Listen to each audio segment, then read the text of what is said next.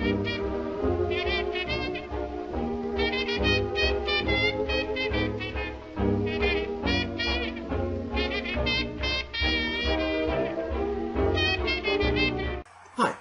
welcome to Introduction to Ethics. I'm Rob Loftus, and I'll be your instructor this term. The purpose of this video is to go over the highlights of the syllabus and the Angel page for this course. It is not meant to be a substitute for reading the entire syllabus. However, it will point you toward the important parts of the syllabus you need to get rolling. So, this is a long Russian novel. This is the syllabus. See, it's much shorter than the Russian novel. You're much better off. I know the syllabus is long. However, it contains all the information you need to get every assignment done in this course. The most important thing you need to know going forward is that this is a web-blended course. That means it is part online and part land-based. You must complete both the online and the land-based activities to pass the course. Also, before you do anything else in this course, you will need to take a quiz on the contents of the syllabus and score 100 points on it. This will unlock the rest of the content of this course. When you logged in, you probably saw this. The syllabus is down here. You got to this video by clicking here. And you probably saw a link to the video and the introductory forum and the syllabus quiz. You did not see these other folders down here. You will be able to see these folders when you score 100 points on the syllabus quiz. The syllabus quiz isn't hard. You can look at the syllabus while you're taking the quiz. The quiz does not change from time to time that you take it. The point of the quiz is simply to ensure that you know everything you're getting into when you start the course.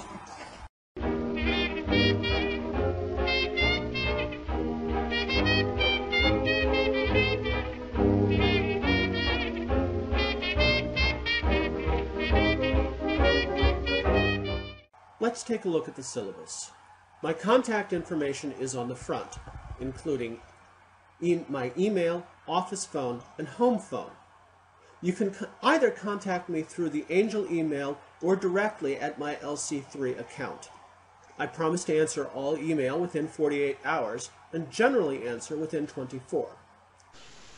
Notice that my email address is jloftus@loraineccc.edu, even though I go by Rob. They assigned me the name J. Loftus because my full name is James Robert Loftus, and they were just reading it off a form. My name also appears as James in Angel, but please call me Rob. The course is divided into 5 sections, each lasting 3 weeks.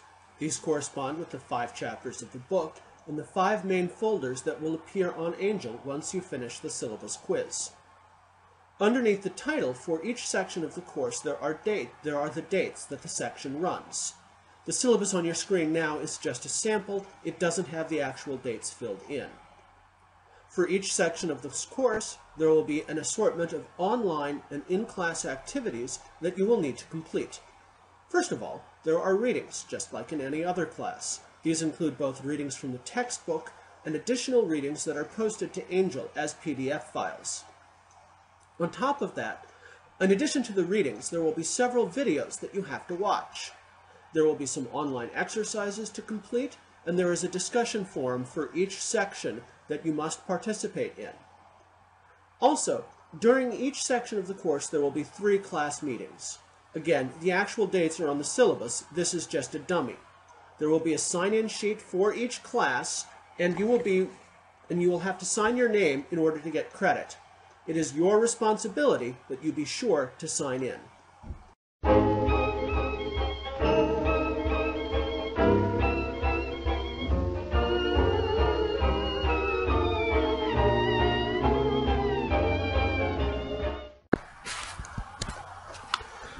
Let's take a look at the assignments now. You should flip to this section in your own syllabus. It's about 10 pages in. We have already said that we will be taking attendance, and there are online videos you have to watch. These are only 5% of your grade each. There are also online and in-class exercises, which are 10% of your grade. The main portions of your grade, however, are the discussion forums, quizzes, and a paper project. The paper will be 1,500 to 2,000 words long and have a first draft and a rewrite. The first thing you will be doing, though, is participating in the discussion forums, so let's look at those first.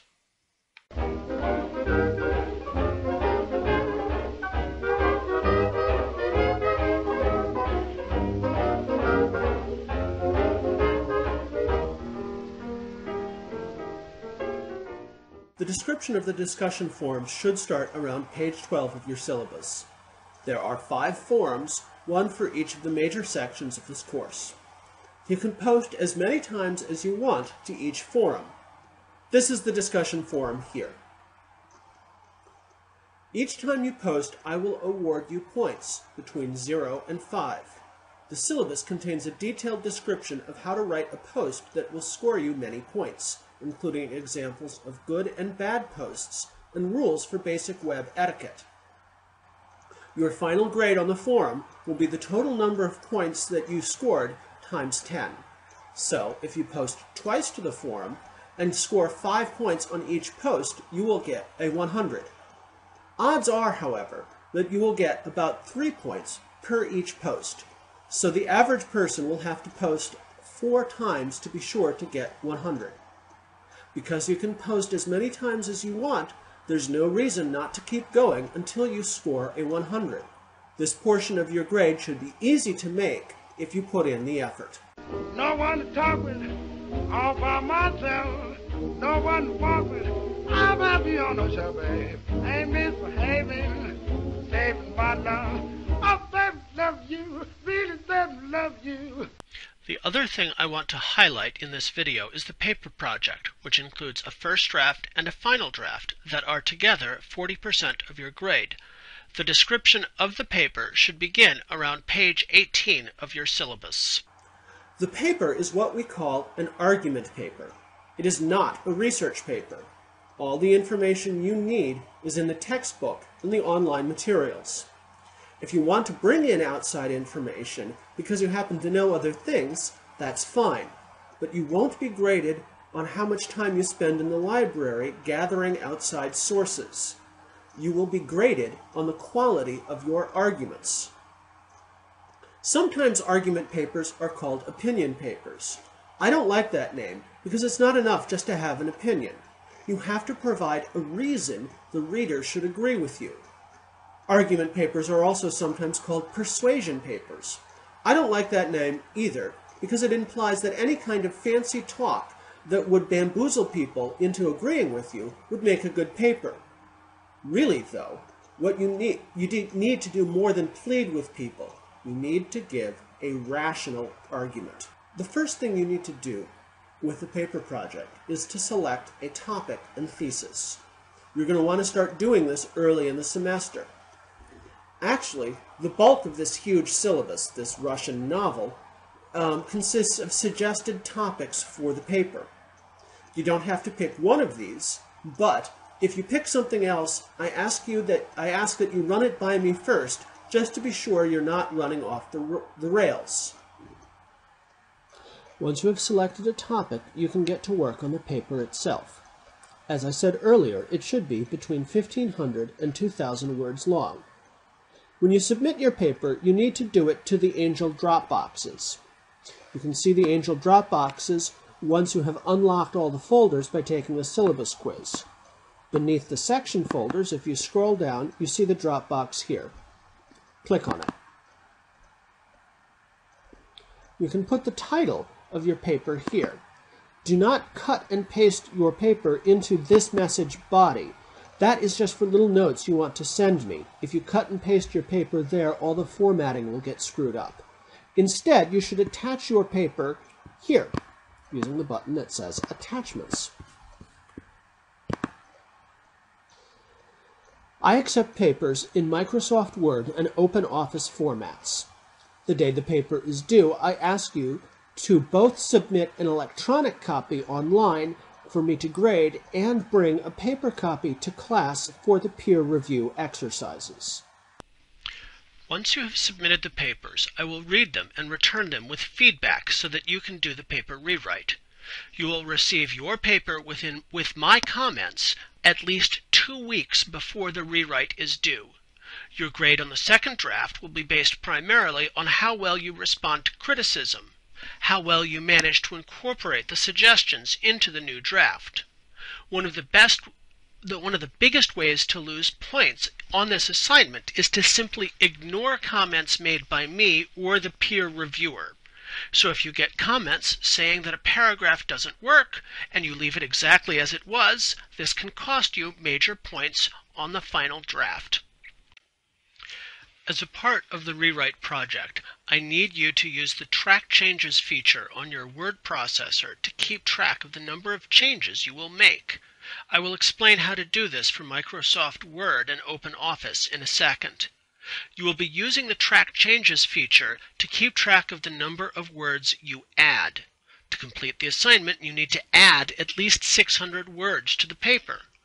I'm not going to count how many words you delete. You can delete as many or as few as you think are needed, but you will need to add at least 600 new words. To activate Track Changes in Microsoft Word, simply hit Control, Shift, and E.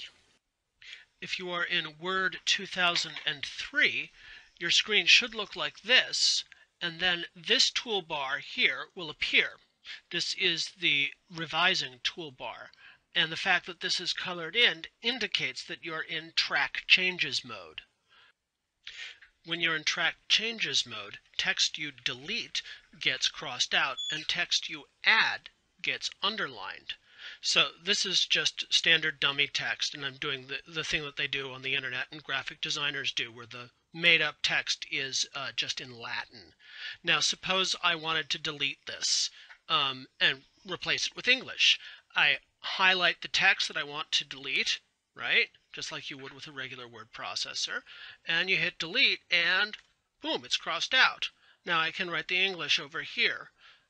No one desires the painful because it is painful. It's an old text from Cicero, actually, that is typically used by graphic designers. So that the new text is underlined.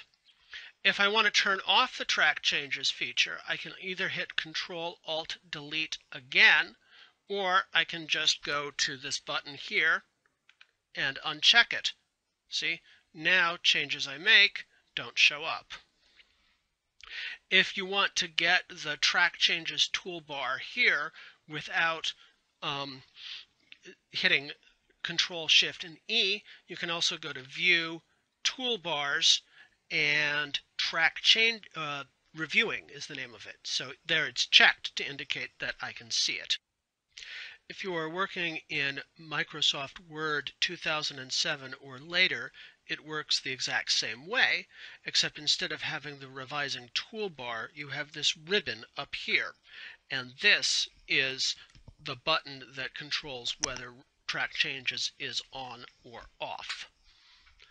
If you are using OpenOffice, there are two things you have to check. What you do is you go over here to Edit, and then you go down to Changes. You want two things to be checked off. First, you need Record Changes, and then you need Show Changes. Once both of these are checked off, you're in Track Changes mode. Now, mine defaults to Show Changes. Yours may or may not do that. But after that, things work the same, right? So I can highlight text and then delete it and put in a translation, or, say something else. No one desires pain because it is painful. Something like that. Okay, that is all we need to cover for this opening presentation. You will need to read over the rest of the syllabus in detail and take the syllabus quiz. In the meantime, drop by the introductory forum and introduce yourself. Thank you. This is going to be a fun semester.